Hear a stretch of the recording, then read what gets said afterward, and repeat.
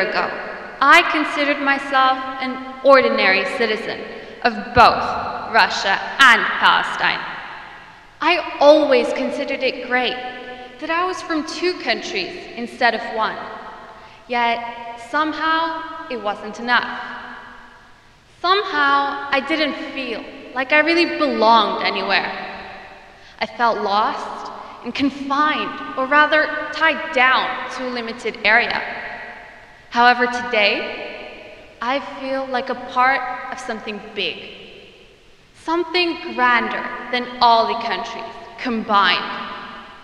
Today, I think of myself as a citizen of the entire cosmos, a cosmic citizen. I'd like to share with you my personal journey in becoming a cosmic citizen. It took a while, but the lessons I've learned will remain with me for the rest of my life. The first stage was becoming scientifically literate. Science has given us not just empirical knowledge about the universe, but also the tools and the technology to explore it. These days, it is far too easy to acquire false information through our social media. Hoaxes abound on the internet. In the past, I would have been led astray by a few of these articles. However, on my journey to becoming a cosmic citizen, I learned that we must question everything we're told instead of blindly believing it. We must research, evaluate, and debate until we are satisfied and absolutely convinced.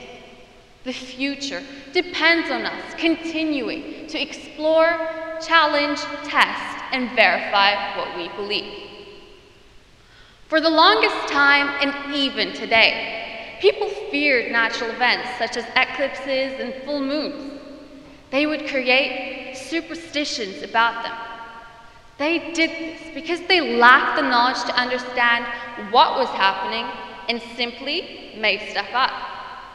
However, it is science and the scientific method that has allowed us to explain things. As aspiring cosmic citizens, we must embrace objective truth and reject superstition. Reason, nature, happiness, progress, and liberty are all important values of the age of enlightenment, and that is why to promote them is the third step. Being cosmic citizens does not imply that we be only interested in what is beyond our sky. It also implies that we take active interest in benefiting the human race and all aspects of life. The age of enlightenment broke people free from their chains of ignorance and allowed them to finally use reason, ask questions, and be skeptical. Being cosmic citizens involves continuing in this great and noble tradition of transforming society and the human condition through reason, science, and compassion. Just like everything else in life, the acceptance of being a cosmic citizen cannot be accomplished very quickly. We must gradually develop and adjust ourselves to the changes in our lifestyles, which is why joining an astronomy group is step number 4. Astronomy clubs are a great way to gain knowledge about the mysteries of the universe and the wonders and the marvels of the cosmos. To be cosmic citizens, we must make an effort to learn about the cosmos and delve deeper into the field of astronomy. We must make ourselves aware of the scale of the universe and of the mysteries that abound within it. We must marvel at how much we know about the universe. But at the same time, we must also admit there's a lot we don't know. The cosmic citizen is not afraid to admit that they don't have the answer to everything, but instead would make an endeavor to find answers and seek solutions. What do Brian Cox and Carl Sagan have in common, aside from the fact that they spread their astounding ideas to the world? Both of them are part of step 5, being aware of inspiring science authors. These men not only changed the visions of most humans, but also inspired them to acquire a greater education of the universe around them. They taught the human race numerous things through science.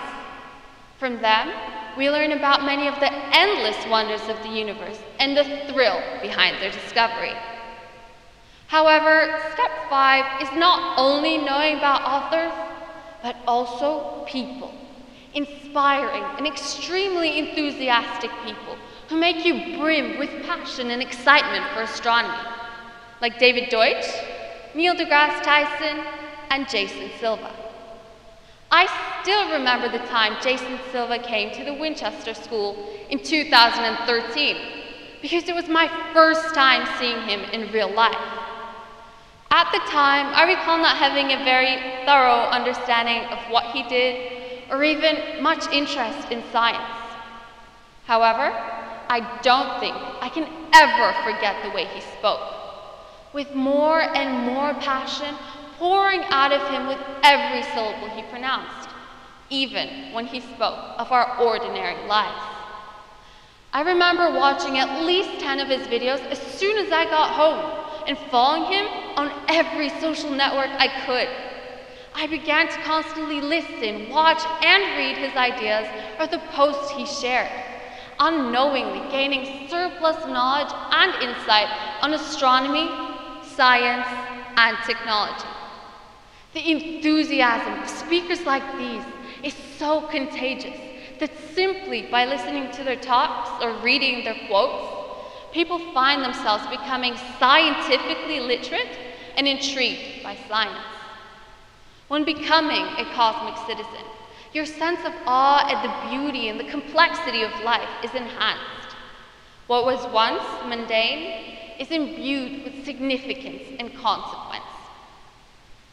Moving on to step 6, joining movements with cosmic perspectives like the Human Project, Serious Wonder, and Intelligent Optimism. Valid, positive accomplishments of people in the modern age are almost always buried by the negative news that people usually focus on. This is why Intelligent Optimism was founded right here in the Winchester School. It spreads hope and intelligible enthusiasm about the future of the human race, and has now reached over 100,000 followers worldwide. Organizations like these spread awe, informed optimism, and ignite everyone's minds with the fire of passion for not only our planet, but also the universe we live in. Joining these sorts of movements is entertaining, eye-opening, and extremely educational. The 7th stage of this process is spreading the cosmic perspective and educating others. This can be done through many different ways, such as clubs, TEDx conferences, and social groups. This must be done sincerely and with conviction. We must spread awe and wonder. As Aristotle said, educating the mind without educating the heart is no education at all. The final step in the stairway to cosmic citizenship is doing something for humanity. I personally believe that this final step is the most important of all. I'm still on my journey towards that final step. I urge you to join me. Let us leave behind the act of defining ourselves by our nationalities. Let us spread knowledge like a wildfire that burns ignorance. Let us become cosmic citizens.